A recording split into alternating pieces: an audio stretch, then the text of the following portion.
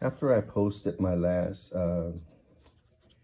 sketchbook video, I got several requests for me to post some of my other sketchbooks. And like I stated in the last video, I don't have that many complete. I mean, I jumped from sketchbooks to sketchbooks. I have 13 right now sitting in my studio, and they're all partial.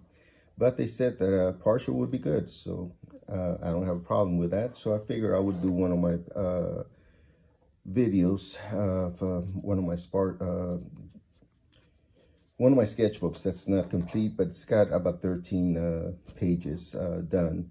And this one is one that I use for plein air, for watercolor. It's a mixed media.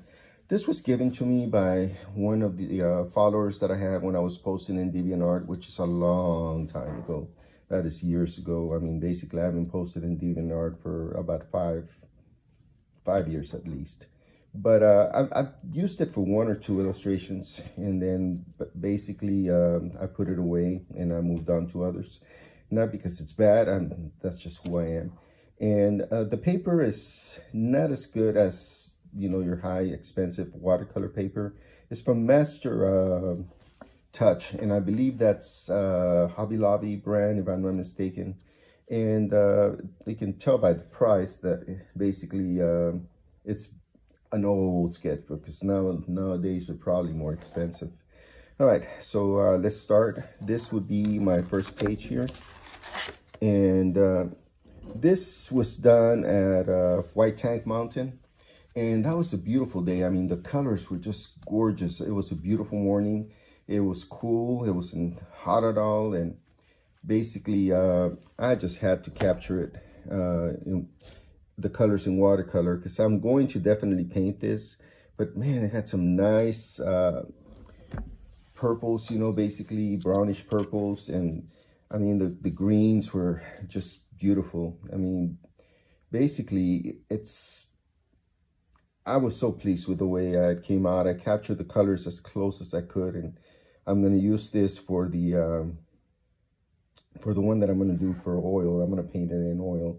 I did this in pen and ink also that same day, and I think, if I'm not mistaken, it was in the sketch pad that I did the video on the last time. This here is from the pond. Basically, I did this at the pond. It's a place that I love to paint at. It's in Tempe, Arizona. Excuse me. And this one, I wasn't that pleased when I did the plein air, so I figured maybe if I brought a fountain pen and did a little bit of underline with it and punched it up a little bit, it would work. I love using watercolor with fountain pen or my ballpoint zebra pens. This was with a ballpoint pen, and man, it just punched it up. It really looked good afterwards.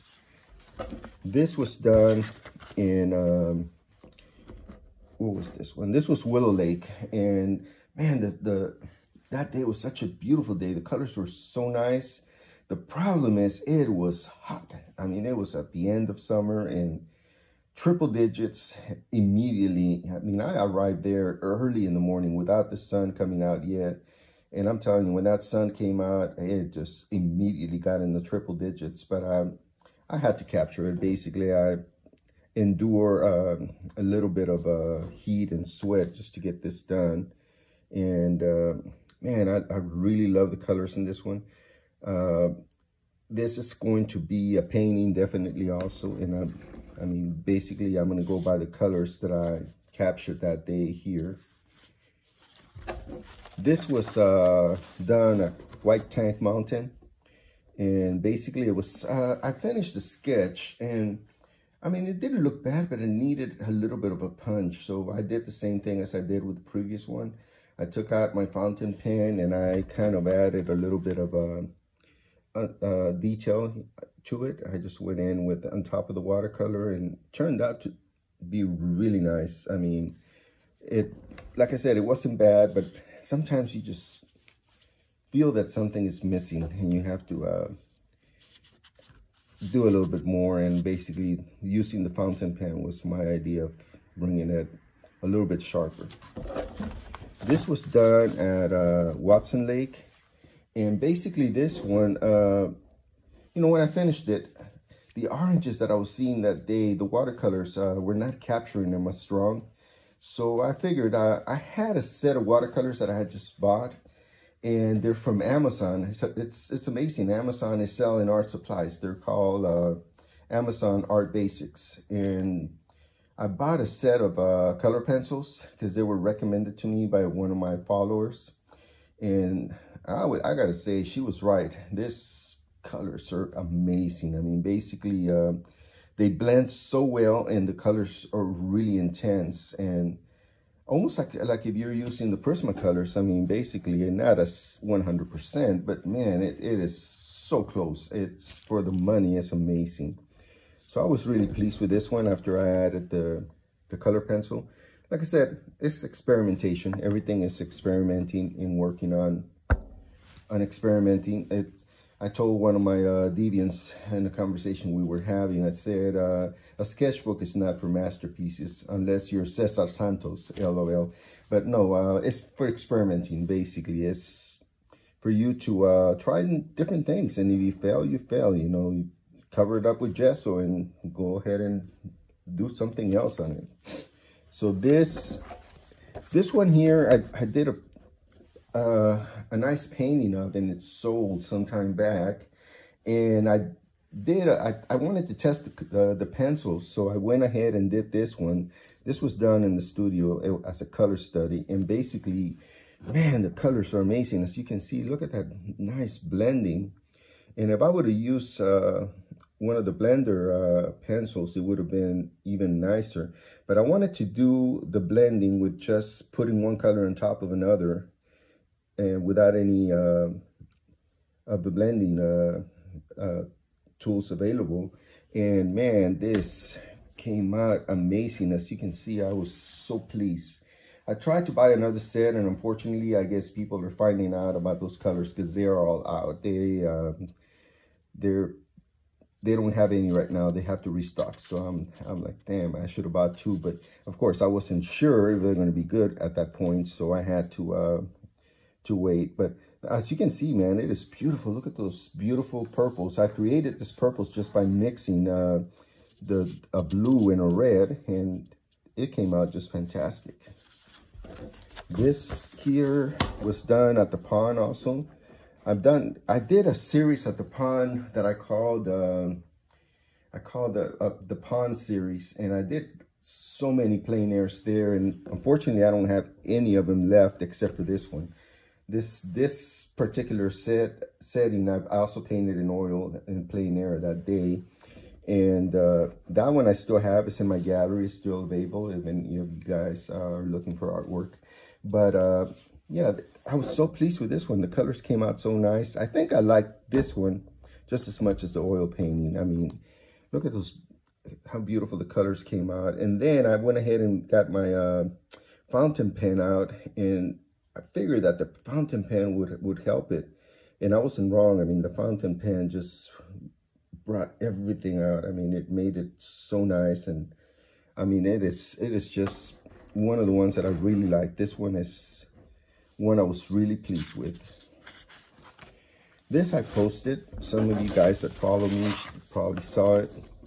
I posted this one with the ink sketch the pencil sketch, and also the painting. So if you look at my post, you'll get to see the process of the pencil sketch, this sketch right here, which is watercolor with the color pencils that I just mentioned to you guys. Then I went ahead and did the oil painting, which was also that was a plein air. I went back actually for the plein air. So there's a little bit of differences, but the light almost looked the same. I went at the same time, and I got almost the same beautiful setting that I got when I did this other two, with a little bit of differences. But I had the thumbnail for this to be able to get the colors from this one for the ones that changed a little bit. Now, this is one that I posted in ink. It was a ballpoint ink sketch. And I had put gesso on this pad. I might have been covering something I didn't like. I can't really remember. But the thing about it is that I had a gesso page. So when I went out, I said, well, might as well do a plein air oil study. And that's what I did here. Basically, big mistake though. I forgot my liquid that day and I used straight paints. And oh boy, I mean, it took forever to dry. And I was not able to use this pad for a while. And that was a mistake. I'm never going to do anything on a pad that is oil without using liquid. Definitely, it's just frustrating. Even though I have so many other pads, when I went out plein air again, I basically took some of the other pads and I used those. But man, I wanted to continue doing some of the illustrations or the planer studies on this one, but I wasn't able to. I had to wait. It took almost 2 weeks for this darn thing to dry, especially the yellows here. This right here, oh man, it was, and then the white right here, it took forever. I mean, if I would have used the liquid, it would have been dried in 2 days or maybe a day.